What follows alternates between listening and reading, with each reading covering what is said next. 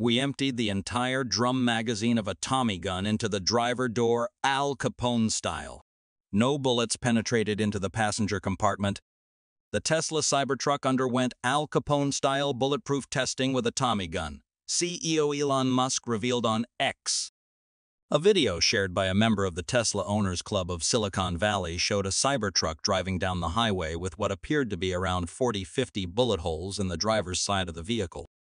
CEO Elon Musk revealed that the Cybertruck had an entire drum magazine of a Tommy gun emptied into the driver door Al Capone style, which revealed the truck would keep occupants safe as no bullets penetrated into the cabin. The testing is extreme, but the Cybertruck is an extreme vehicle.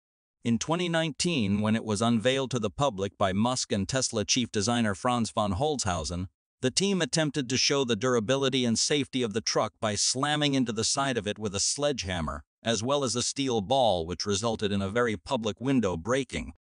Tesla filed for various parts of the Cybertruck to be capable of extreme durability.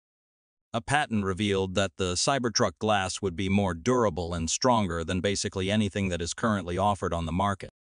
When the Cybertruck made an appearance on Jay Leno's Garage in 2021, Musk was asked by the former late-night TV show host why anyone would want bulletproof, armored glass on their truck.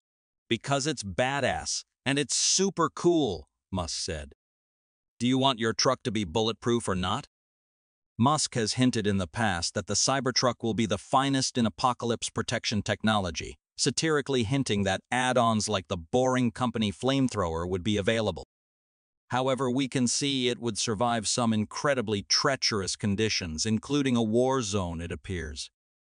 Picture yourself in a family pickup truck with safety and bulletproof features on par with the U.S. President's Cadillac, the Beast.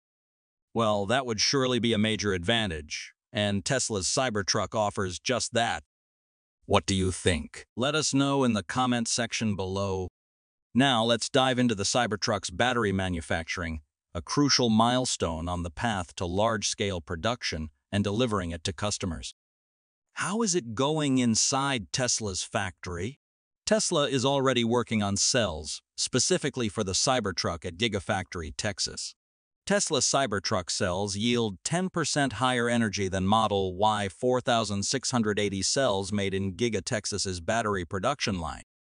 The Cybertruck cell, with 10% higher energy than our Model Y cell, started production on Line 2 in Texas. This quarter, we convert to building 100% Cybertruck cells to simplify and focus the factory as we ramp all 4 lines in Phase 1 over the next 3 quarters, said a Tesla executive during the third quarter earnings call. Tesla has plans to build Phase 2 of Giga Texas's 4,680 facility. Phase 2 is already under construction at Tesla's headquarters. It will add 4 more lines to the factory's battery cell production. Tesla aims to start cell production in Phase 2 by late 2024. Giga Texas's battery cell production will eventually split into 2 phases, one dedicated to Cybertruck cells. In the fourth quarter, Tesla will focus on converting Giga Texas's battery production line to concentrating on Cybertruck cells. Cybertruck cell production will be the main focus of Giga Texas's battery assembly line for the next 3 quarters, up to Q2 2024. Tesla Cybertruck deliveries will start on November 30, 2023. The company is still in the pilot production stage for the Cybertruck. Tesla's CEO noted that it will take some time before the Cybertruck production hits full speed and yields positive cash flow for the company. A lot of people are excited about Cybertruck. I am too. I've driven the car. It's an amazing product. I do want to emphasize that there will be enormous challenges in reaching volume production with the Cybertruck and then in making a Cybertruck cash flow positive, commented Musk at the latest earnings call.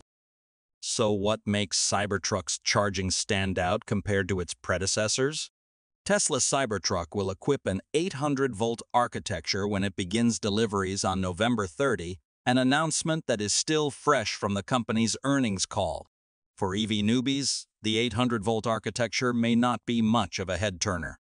However, to those who have been following the industry at all, 800V architectures are the way of the future for the EV industry, especially as more electric cars are on the road. Charging times continue to be a concern to some, and heavier all-electric cars are becoming more available.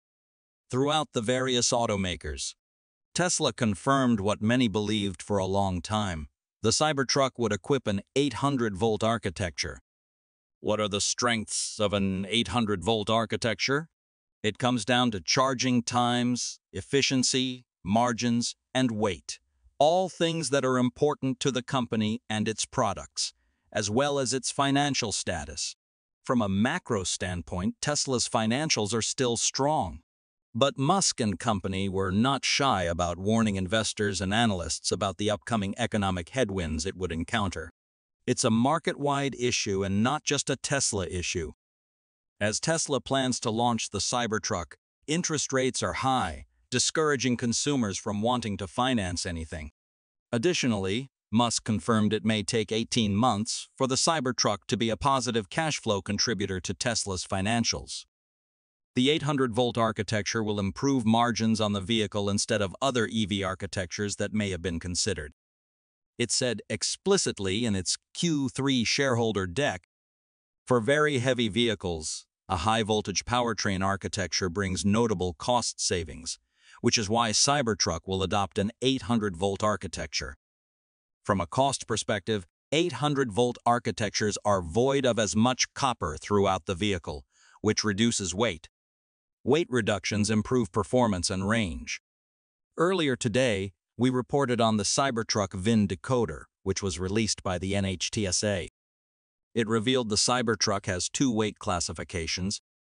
The vehicle's gross weight has two classes, GU, which would be between 8,001 and 9,000 pounds, and H, which is between 9,001 and 10,000 pounds. 800-volt architectures have greater efficiency because they allow electricity to move from the battery to the wheels with a lower current. This ultimately reduces the amount of power that is lost to heat, and higher voltage, lower current architectures can move the same amount of power with thinner wires, which relates to the reduction in copper that was mentioned previously. 800-volt architectures are big for the future of EVs, even outside of Tesla's.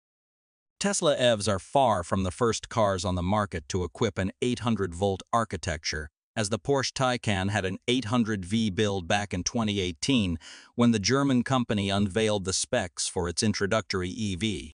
Faster charging is the biggest advantage as they can handle greater outputs from superchargers. The V4 supercharger from Tesla, for example, has a 350Q output, enabled by increased amperage and current ratings. This will keep EV owners at the superchargers for less time, making charging more efficient and allowing more people to access chargers by decreasing congestion. As usual, we appreciate your insights on this recent update from Tesla and the Cybertruck, so don't hesitate to express your thoughts in the comments section down below. That wraps up today's episode. We want to express our sincere gratitude for tuning in to TechStars. If you found this video enjoyable, kindly give it a thumbs up, share it with others, subscribe to our channel, and hit the notification bell so you can stay updated on the latest developments in the world of electric vehicles. We eagerly anticipate reconnecting with you in the days ahead. Until then, take care and stay safe.